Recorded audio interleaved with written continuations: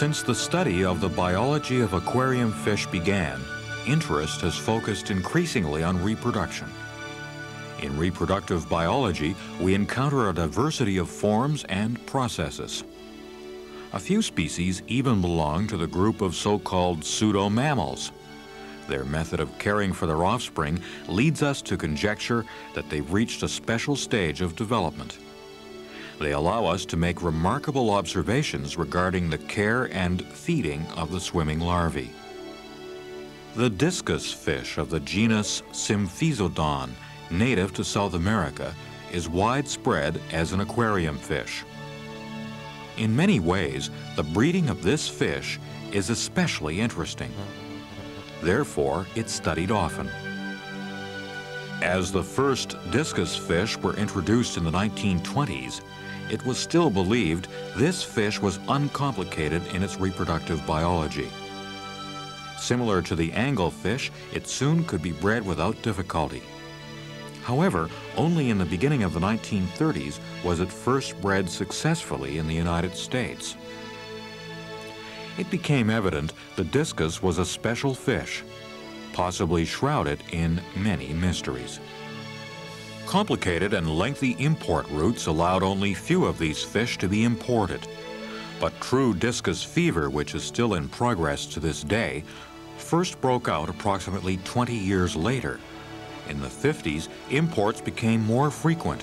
Breeding the fish successfully in captivity allowed for more and more insight into the interesting reproductive biology of the discus fish. Meanwhile, many aquarists in Europe made a name for themselves with their study of the care and breeding of these fish. One of the 50s pioneers was Dr. Eduard Schmidt-Focke, who was not only able to report successful breeds, but also made discus history, particularly in the 1960s, with breeds still being cared for and bred today.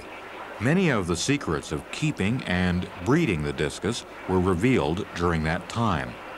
But even today, there are still many mysteries about these fish. The discus is still one of the special fish in the field of aquaristics in respect to its care and reproduction. But why?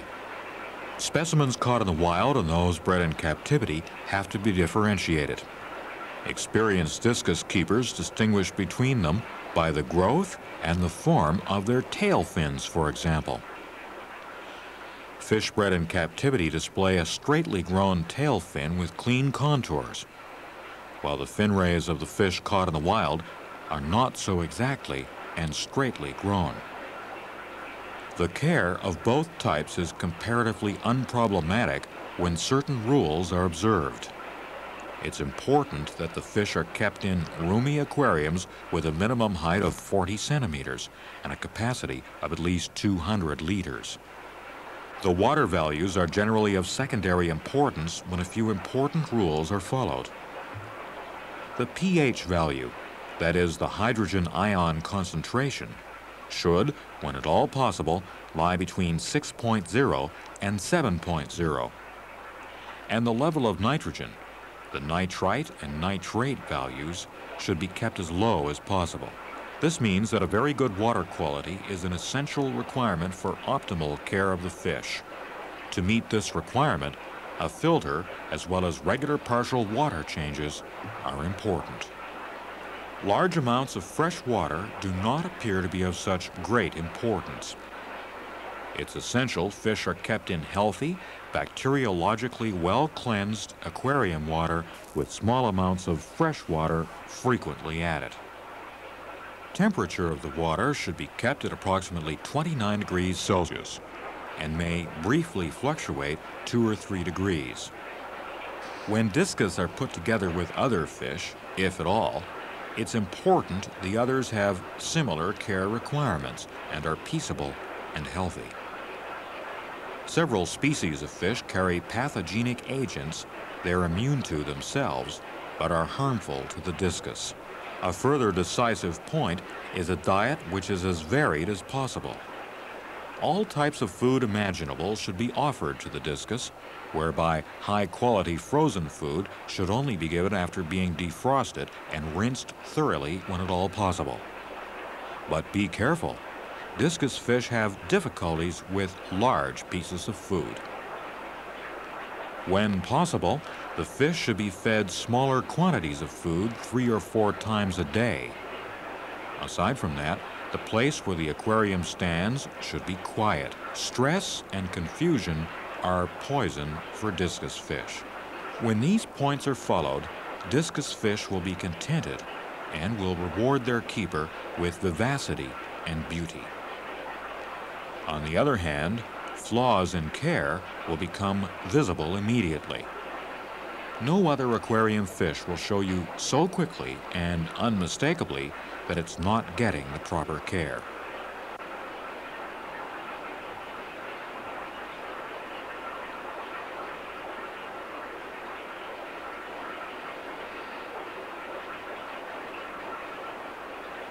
And breeding. In this case, there are quite considerable differences between fish caught in the wild and those bred in captivity. While the various types of discus caught in the wild generally only breed under certain conditions equivalent to their native habitats, fish bred in captivity are much more tolerant regarding the conditions necessary for reproduction. More than 90% of the discus fish cared for today worldwide have been bred in captivity. This shows how much progress has been made in the study of reproductive biology. In the 50s and 60s, above all, the USA and Germany held the lead in discus breeding. But today, the focus has clearly shifted. Breeders in Asia in particular have shown often they also have the right touch. Today, you can say that a majority of all discus fish are bred in Asia. Not surprisingly, considering the imagination of the Asian peoples, some have interesting and unusual color variations. And the quality of these fish is always improving.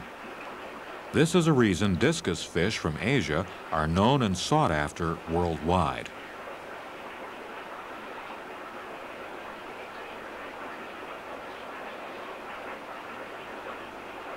And European breeders, for the most part, they concentrate on retaining the old standards.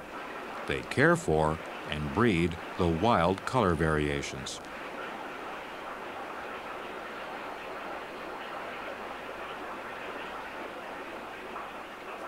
Many new color varieties caught in the wild are studied by breeders and provide new data.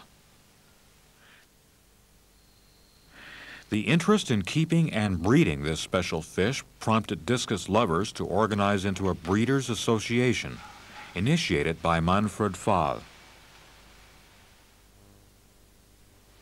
The basic idea for establishing the Discus Breeders Association was to tear apart the existing prejudices about caring for and keeping discus fish. For this purpose, the Discus Breeders Association was established on April 19, 1986. At the first meeting, 18 breeders were present. In the meantime, the number of participants has grown to over 120. Not only German breeders participate, but also breeders from many neighboring European countries. This Breeders Association holds regular meetings every spring and fall to provide the chance to exchange ideas and experiences. At these meetings, the problems connected with keeping and breeding the discus fish are discussed.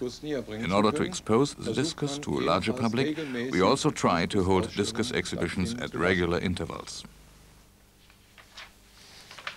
The connecting link of the Breeders Association is a newsletter with information about all facets of discus fish keeping. Pamphlets also give advice for optimal care and breeding.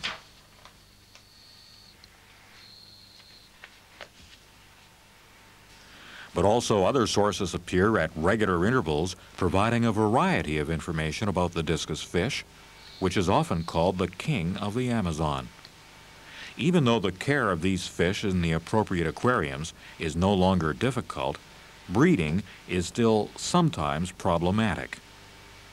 It's true that many discus breeders are sometimes driven nearly to the verge of despair. But why? Here as well, you have to differentiate between animals caught in the wild and those bred in captivity. Fish caught in the wild are sensitive to many things, such as condition of the water, size of tank, choice of sexual partner, food, light, decorational materials, and last but not least, the seasons. By contrast, many fish bred in captivity, often for generations, are much more tolerant and reproduce with much less difficulty.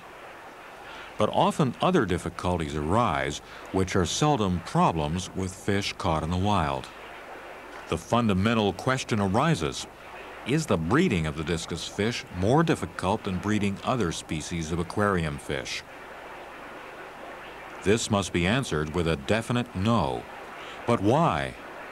Aside from the tank and the breeding fish, the most important factor for breeding the discus successfully is, without question, the water. Aside from the fact that the water should be low in minerals, it should also be lightly acidic, which means that depending on the species or breeding form, the pH value should range between 5.5 and 6.2. Often lightly sinking conductivity and pH values act as a trigger, or rather stimulate the willingness of the fish to spawn. Another important requirement for the healthy development of the eggs is healthy, bacteriologically well-conditioned water that is not all too fresh. It must be low on germs and maintained with an adequately sized and conditioned filter. The normal development of the eggs can only occur when the females, due to good care and a varied diet, are healthy and able to lay healthy eggs, which are then fertilized by the healthy sperm of the males. Especially when the fish spawn at too short intervals, the eggs will often die off after only a few hours. Despite prior fertilization, the eggs dissolve and later flow out of the egg membrane. This is why spawning at short intervals should be avoided. A period of about 4 weeks is advisable. This usually guarantees a healthy spawn that will develop well. Dying eggs, which have not yet been infected by fungus, will look like white eggs after a short time. They should not be mistaken for curdled or rather coagulated eggs, which are already dead when laid by the female and therefore white. These coagulated eggs do not harm the remaining healthy eggs with fungus infection, as is often suspected. Their outer embryonic sac is smooth. Compared to the eggs infected with fungus, they show no trace of fungus mycelium. Fungal infection of the dead eggs usually first begins after a period of 48 to 55 hours. If bad quality water, rich in bacteria, does not accelerate this process. There are several reasons for the death of healthy fertilized eggs. Aside from the inviable condition of the eggs that were laid, the composition of the water plays an important role. If the water in which the reproduction is to take place is too rich in minerals, too hard, or the pH value is too low or too high, the eggs will usually die. Between the egg membrane and the yolk sac, with its embryonic blastoderm and blastodisc, there is a thin, hollow cavity. Water seeps through the embryonic sac and fills this space after the egg has been laid. This way, the contents of the egg can detach itself from the embryonic sac and move freely. In this process, an equalization of a difference in density between the aquarium water and the contents of the embryonic sac occurs, also called osmosis. If the surrounding water is too rich in minerals, the egg will shrink because water is being withdrawn from it. On the other hand, when the aquarium water contains too few minerals, the eggs will swell up and burst. Strictly speaking, the size of the tank is only of secondary importance. However, it should not be too small according to the size of the fish. Light should be kept somewhat subdued rather than too bright. Usually, substrate is not used, so that waste is easier to remove and the number of microbes can be kept at a low level. Decorational pieces, such as preserved roots that hang into the aquarium from above, need not be absent. These pieces, in addition to back and side glass panels in colors that are not too dark, give the discus a feeling of safety. For breeding, the temperature of the water should be approximately 30 degrees Celsius. It's also important the area around the aquarium be kept quiet. Unusual sudden movements are completely out of place at this time and should be avoided. And now to the breeding pair itself. You can tell by observation which fish harmonize with each other or leave the fish to choose their own mates. If there's only a single pair, rather than several males and females to choose from, the only thing to do is wait and hope. Despite optimal conditions, it may turn into a long trial of your patience, especially when dealing with fish caught in the wild. But what can be done in addition to this? We asked the experienced discus breeder Manfred Goebel, is it possible to force the discus to spawn? Ich denke ja. Ich glaube, dass man das über zwei Wege. I think so, yes. I think that there are two different ways to do it. It happens again and again in nature in exactly the same way. First of all, by means of the food. A change in food, especially when the fish are fed live food, such as black mosquito larvae, or other live food, such as white worms. So by changing the food, and secondly, a change in the water. Also ein Wechsel im Futter und zum anderen eine Veränderung des Wassers. Genau wie es in der Natur auch passiert. Just as it happens in nature, through the rainy season and through the dry season. Water changes cause the fish to spawn. The changes in the water do not have to be drastic. This can be achieved in the aquarium quite well with a normal water change using a good quality water. Im Aquarium ganz gut durch einen normalen Wasserwechsel mit einem qualitativ guten Wasser erreichen. Man kann beim Diskus durchaus nachhelfen. The discus can be assisted by installing a peat filtration. With these few changes, we have done all the things that will encourage the fish to spawn. Was die Fische dazu bringt, zu laichen. Und das zeigt sich dann ganz schön in ihrem Verhalten. And that becomes very clearly visible in their behavior. They will begin to swim in each other's direction, begin to look for their mate. They will begin to signal that they are ready to spawn with shaking and quivering movements. They will begin to look for an appropriate spawning substratum and begin cleaning the substratum. This activity is constantly interrupted by swimming in the partner's direction and palpitating. At this point, it can be observed that the caudal fins of the fish will become dark, and when the fish display the behavior natural to their species, they will also have light-colored or yellow throats during the entire period of spawning preparation. All this can be triggered by making changes in the food or by making changes in the water or, optimally, by making changes in both factors.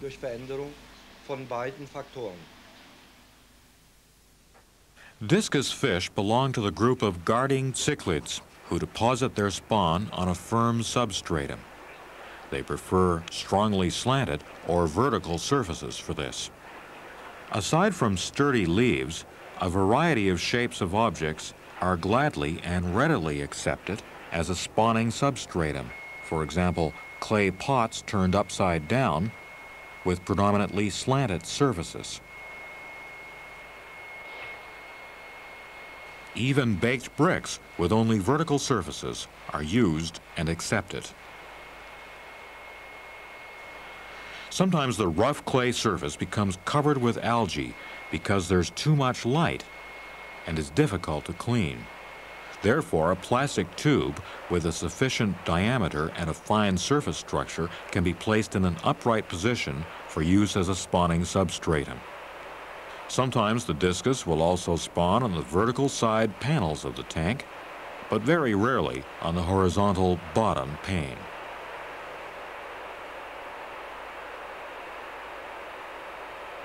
So much for the preparations for successful breeding. Are there other factors that have to be taken into consideration? We asked successful discus breeder Jürgen Luckner.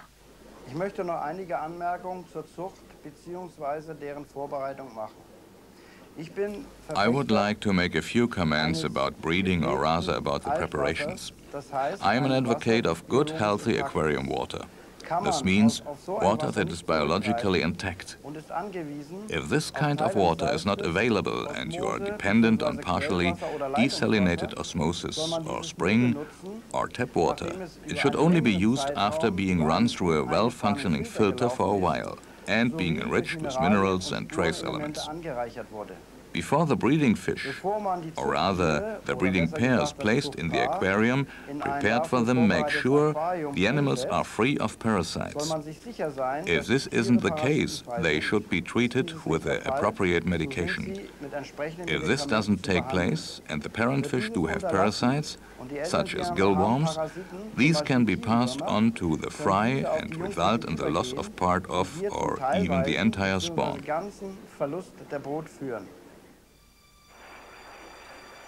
The laying of the eggs usually occurs at midday or in the late afternoon on a firm substratum the parent fish have previously cleaned with their mouths. Apparently, the parent fish determine when the embryos will hatch based on water temperature. The developmental period of up till the time of hatching is between 55 and 65 hours, depending on water temperature and water values. This means the embryos of the eggs fertilized at midday and in higher water temperatures will hatch on the evening of the second day before nightfall. When fertilization has taken place in the late afternoon and by lower water temperatures, they'll hatch after nightfall, on the morning of the third day. Hatching at night in the dark would be lethal for the larvae, at least in the wild, because the parents would not be able to gather them. Adult discus fish usually lay a large number of eggs, often as many as 200. The eggs are approximately 1.4 millimeters in length and have a diameter of nearly 1.2 millimeters. Just as in the case of the terrestrial globe, an egg has two opposite poles and an equator. At the upper pole, we find the opening of the egg membrane, a funnel-shaped invagination of the egg membrane that is important for fertilization. Through it, the egg is fertilized by the spermatozoon. Like many other cichlid eggs, the eggs of the discus adhere to the substratum in a longitudinal position. A very thin layer of mucus forms along the egg equator, firmly adhering the egg to the surface under it. Reproduction is started with the laying of the eggs. The female swims from the bottom to the top, just above the surface of the substratum, and successfully lays the eggs. They are fertilized immediately by the male, who also swims just over the surface of the eggs, from the bottom to the top. During this process, there should be no strong water movement in the aquarium. For example, an inflow back into the aquarium from the filtering unit. The female lays the eggs from the bottom to the top, almost only in one direction, so that the opening of the egg membrane is pointing upward. Normally, the male fertilizes the spawn after each egg is laid. To fertilize the egg, the sperm must try to reach the funneled opening of the egg membrane located on the upper pole of the egg. Because the spermatozoon can usually only survive for about 30 seconds, they must reach the egg within this short time. Strong water movement would make this uncertain. Reproduction first begins with the entrance of the spermatozoon into the egg cell. On average, spawning takes 70 minutes. Afterwards, the parent fish begin caring for the eggs. They stay near the nest, and usually taking turns, they direct a constant, weak flow of water toward the eggs with their pectoral fins.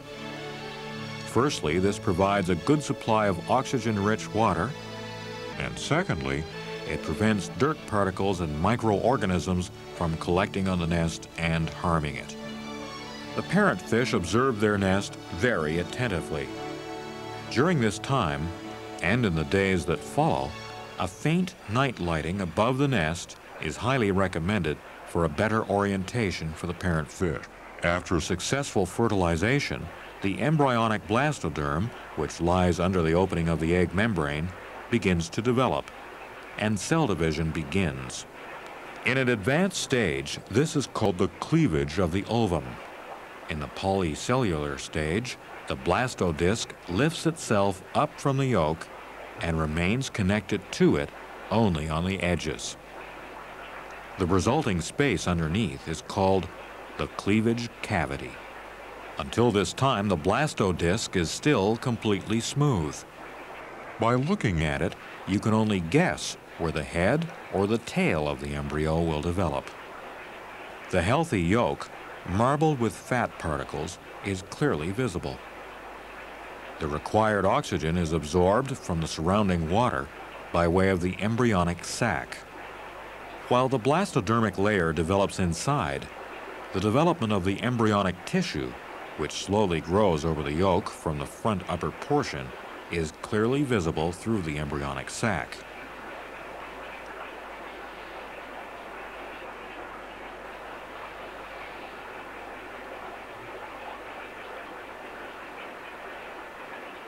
All of these processes are perceived by the parent fish caring for their eggs as changes.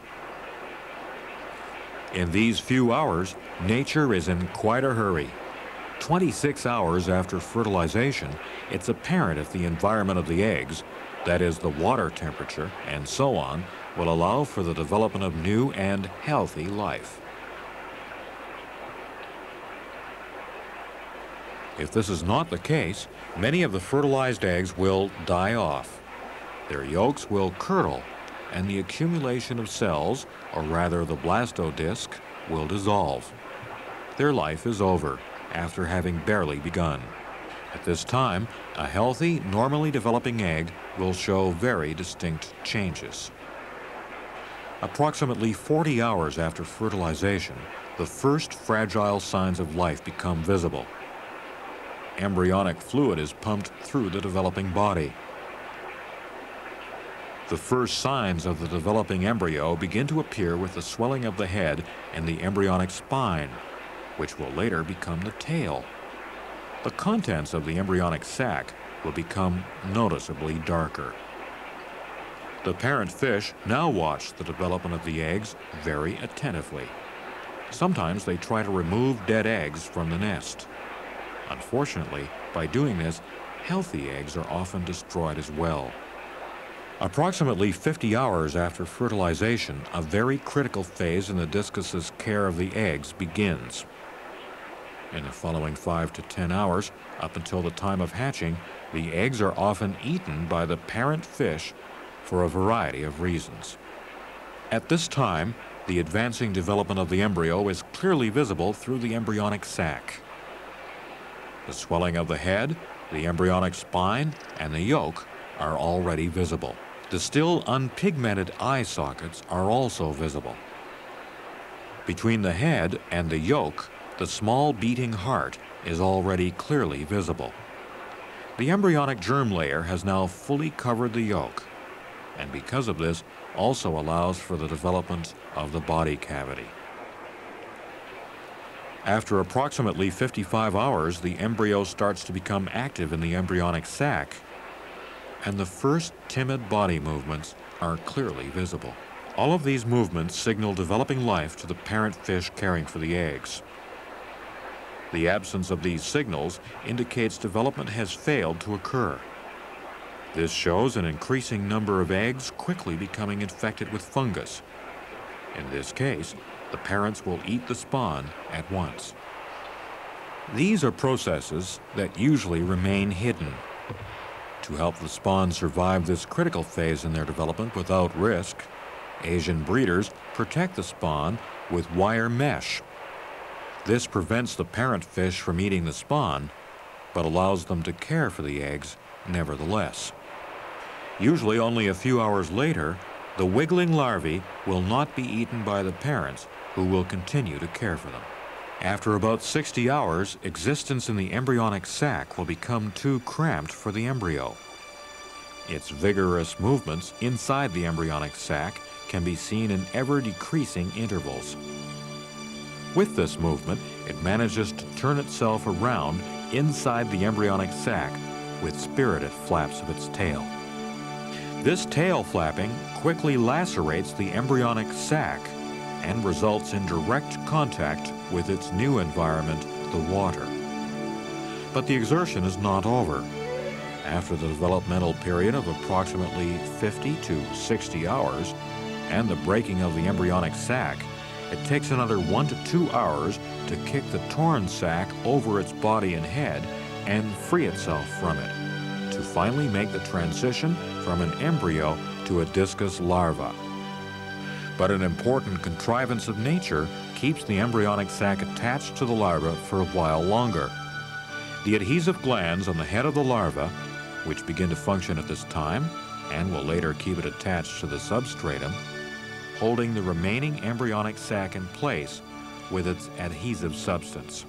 This exhausting fight into life is shortened by the parent fish, who watch these developments carefully, collect the larvae out of the embryonic sac, take them into their mouths, and then hang them onto the substratum by their adhesive mucus for further development, unfettered by all remnants of the embryonic sac. According to Professor Dr. Heinz Bremer, this first contact with the mucus of the parent fish has a disinfecting, bacteria-reducing effect. This step ends another phase of development. The growth of the larvae now continues to progress, depending on the quality of the water. After another 12 hours, the crypt for the eyes will darken, and the formation of the eyes can be observed. The head and anal areas, as well as the embryonic tail, shows signs of continuing development. The cardiac utricle, located directly under the head, pumps blood through the entire small larval body with all of its might. Even at this point in time, the larvae could die off if water conditions are bad. Eggs that have already died and have not been removed by the parent fish will now begin to slowly disintegrate. Protozoan hasten this process. Sometimes the embryonic sac will also break open and dead yolk will run out. The empty egg membrane remains, but later it will also be decomposed by bacteria and protozoan. Also at this time, the fungus infection of the dead eggs is clearly visible. The healthy larvae continue to develop. About 4 days after fertilization, the development of the eyes can be clearly seen. The outlines of the gills and the mouth are also visible. The small heart pumps the blood unremittingly through the body. The forming anal opening as well as the tail of the discus fish larvae are also easily recognizable now. The blood vessels on the still visible yolk can clearly be seen. Parent fish will often move the larvae. Also, the small discus are constantly becoming more active. Because of this activity, the adhesive mucus, which is produced by the larvae, is often put to the test. 6 glands produce this mucus. It's mainly secreted from the upper glands in the form of mycelium and holds the larvae in place on the substratum. They hang on the substratum singly or in groups. With intensive wiggling, they create the water movement necessary for their oxygen supply.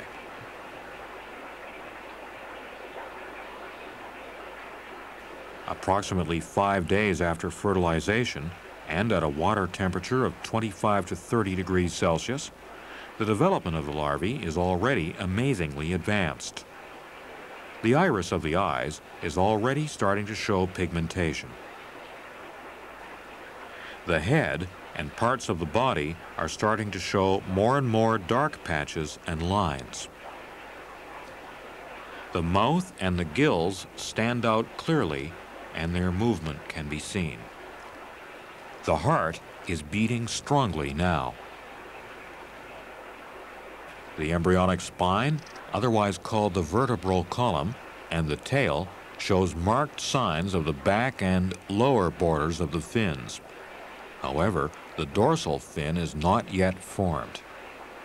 At this stage of their development, the larvae can hardly hold themselves onto the substratum due to their increasingly vigorous movements. But even at this point in time, a badly stabilized water environment can result in deformities or the death of the larvae. For example, deformities of the abdominal cavity, the heart, and the vertebral column. Usually deformed larvae will be eaten by the parent fish or will perish at the bottom of the aquarium.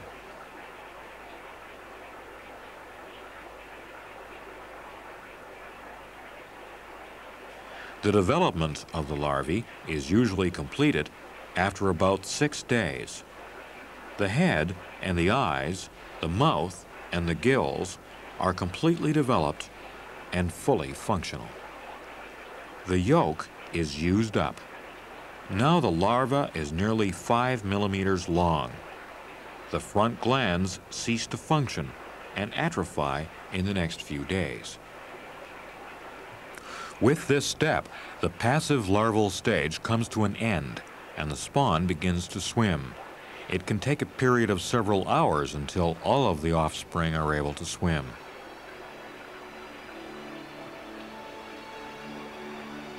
The swimming larvae will now need their first food.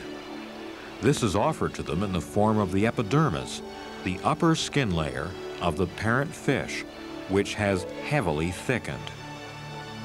It is their only possible food source in these first few days of life. Its existence is apparently a crucial requirement for the further development of the larvae. Usually this is referred to as the mucus that the parent fish produce on their epidermis, or rather on the upper layer of their skin. This so-called mucus is then eaten by the larvae.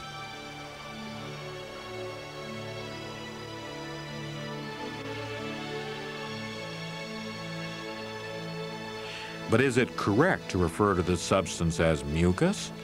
And what does this important food consist of? We asked Professor Dr. Heinz Bremer. The feeding of offspring after their birth with substances of the parent animals is an incredible evolutionary development in the animal kingdom. It gives the animals more freedom because they are independent of the food supply in the environment they are born into. This perfect solution, like the one reached by mammals, naturally had its precursors. I would say they are the experiments of nature on the way to becoming mammals. With mammals, it is all very perfect. There are epithelium, or rather skin cells, that have transformed themselves into glandular cells that are shifted toward the inside and produce the milk by way of apocrine secretion, which means by way of the cells. Let's assume that this is the nucleus, and here is where the milk is produced, and it is stored in the uppermost part of the cell. And this entire part of the cell cuts itself off and is severed, and the milk is ultimately composed of millions of such cells and their apocrine content.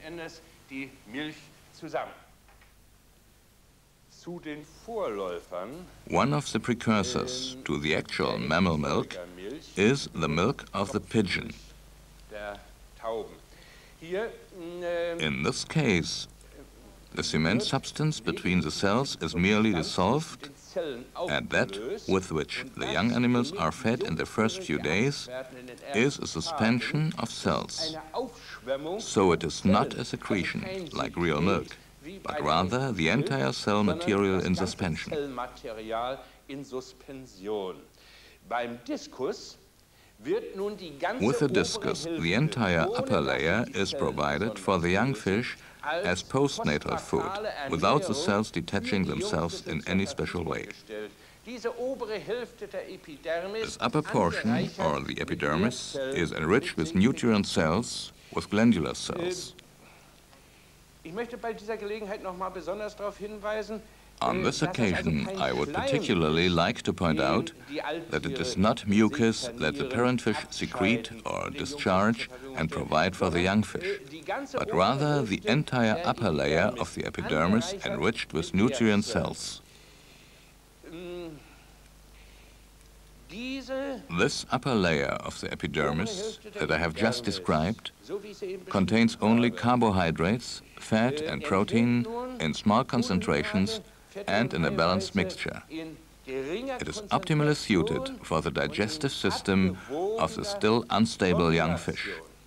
So, dass es dem Verdauungssystem der noch verdauungslabilen Jungtiere optimal entspricht. Hinzu kommt, dass in addition, the trophically functioning epidermis, the epidermis able to provide nourishment, contains immunologically effective components. This means that it strengthens the immune system of the young fish.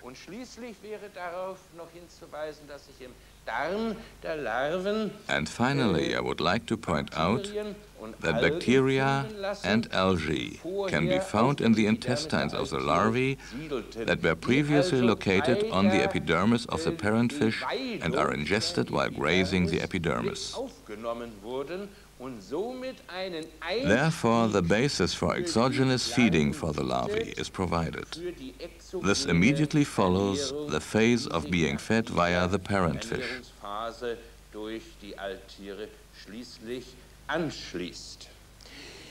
To sum it up, I'll say once again that the discus parents provide their larvae with an intragenous substance containing carbohydrates, fat and protein in small concentrations. And secondly, this substance supports the immune system of the young fish. And thirdly, through the grazing of epibiontic bacteria and algae, the basis for exogenous feeding is established. Die Abweidung epibiontischer Bakterien und Algen der Einstieg in die exogene Nahrung unterstützt wird.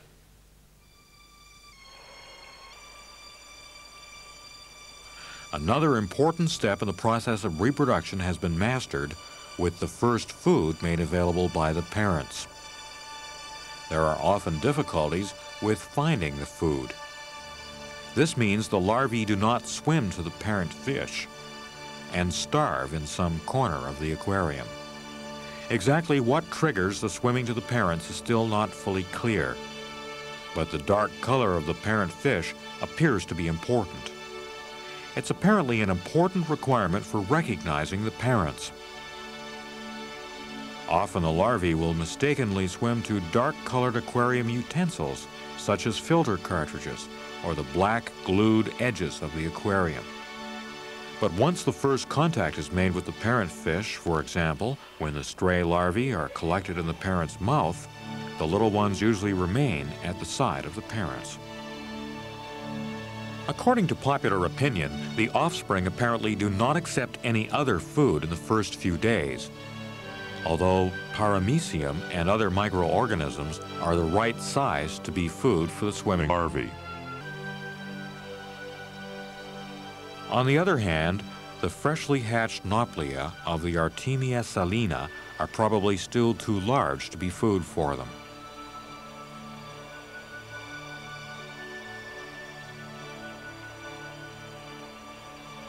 Sometimes in well-run-in aquariums with natural light, as early as the second day, the swimming larvae can be observed grazing on the algae-covered spawning substratum. It appears that microorganisms are the actual food. Starting a supplementary feeding with small freshly hatched nauplia obviously has a very positive effect on their growth.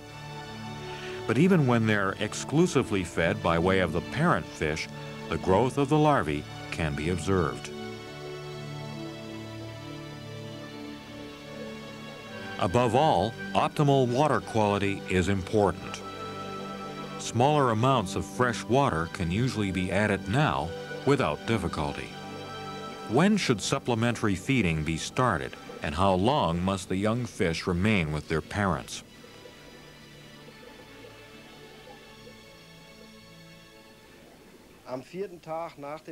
On the fourth day after the larvae swim free, we feed them freshly hatched Noblia of Artemia salina as a first supplement to the secretion available from the parent fish. Unlike some of the other discus breeders, I don't think the young fish should be separated from their parents prematurely, so that possible parasites are not contracted by the young ones. I have noticed that because the secretion is available day and night to the young fish as food, the growth of these young fish is much more constant than when they are separated from their parents after 6 or 8 days. On the 8th day, we begin giving the young fish bosmina or other tiny water fleas as a supplementary food.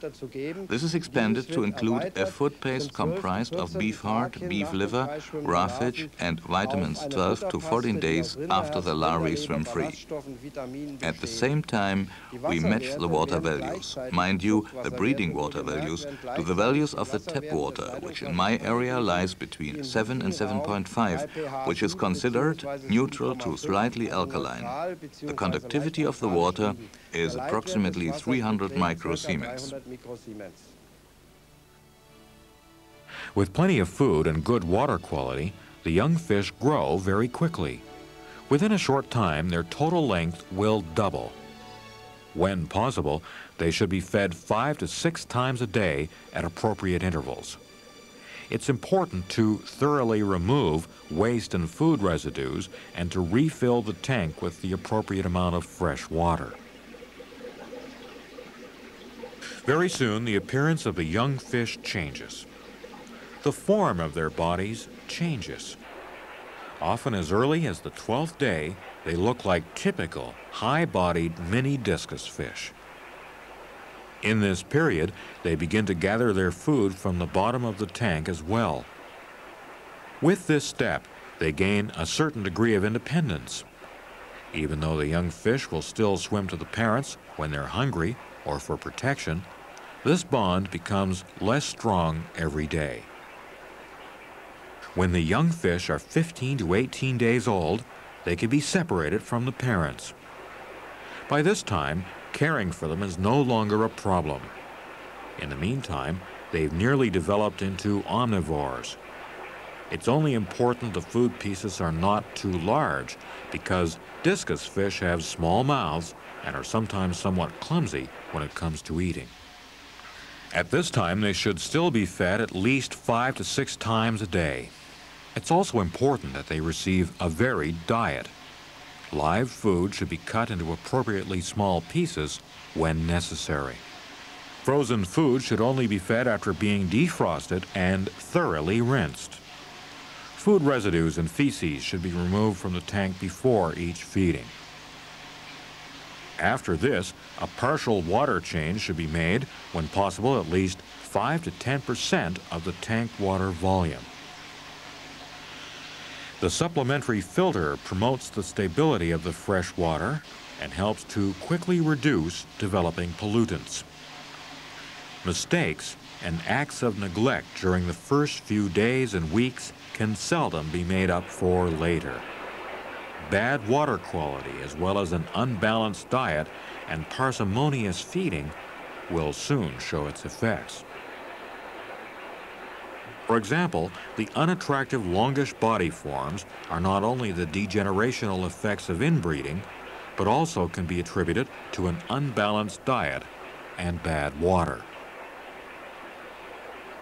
Healthy discus fish that have been optimally raised can reach a total length of 5 to 6 centimeters at the age of 2 months.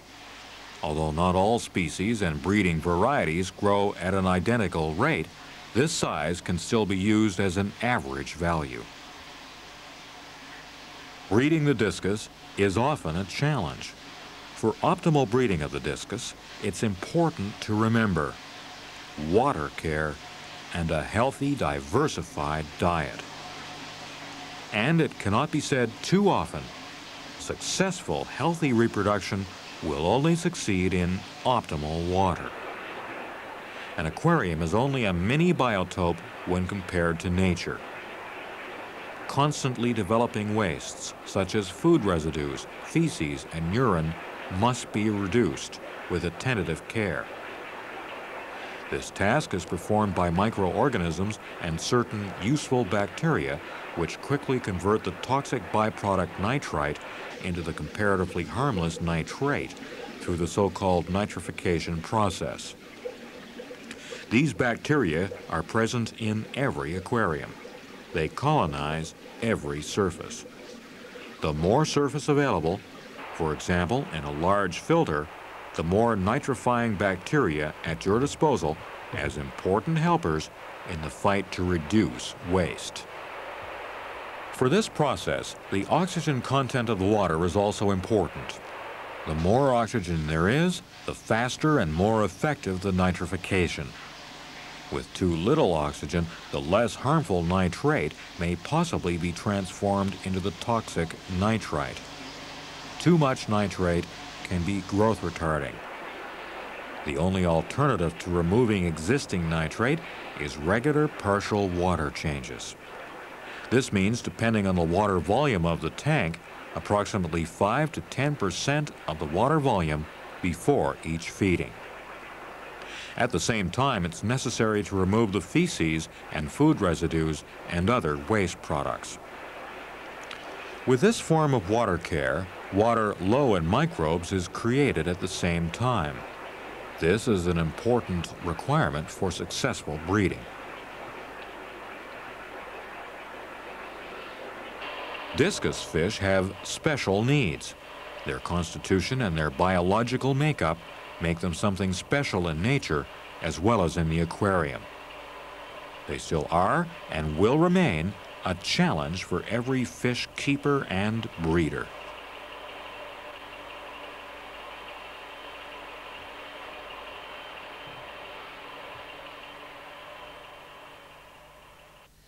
Die Epidermis, das heißt die Oberhaut der Knochenfische, verfügt über The epidermis, that is the upper skin of the teleostene, is equipped with an entire collection of defense mechanisms of a structural and biochemical nature against a diversity of environmental noxa, such as parasites, saprobiotic bacteria. This means decay-level bacteria and toxic water contents. Before the functional change to the care for the offspring can take place in the epidermis, its protecting function must be discarded, and the habitat must allow for this step.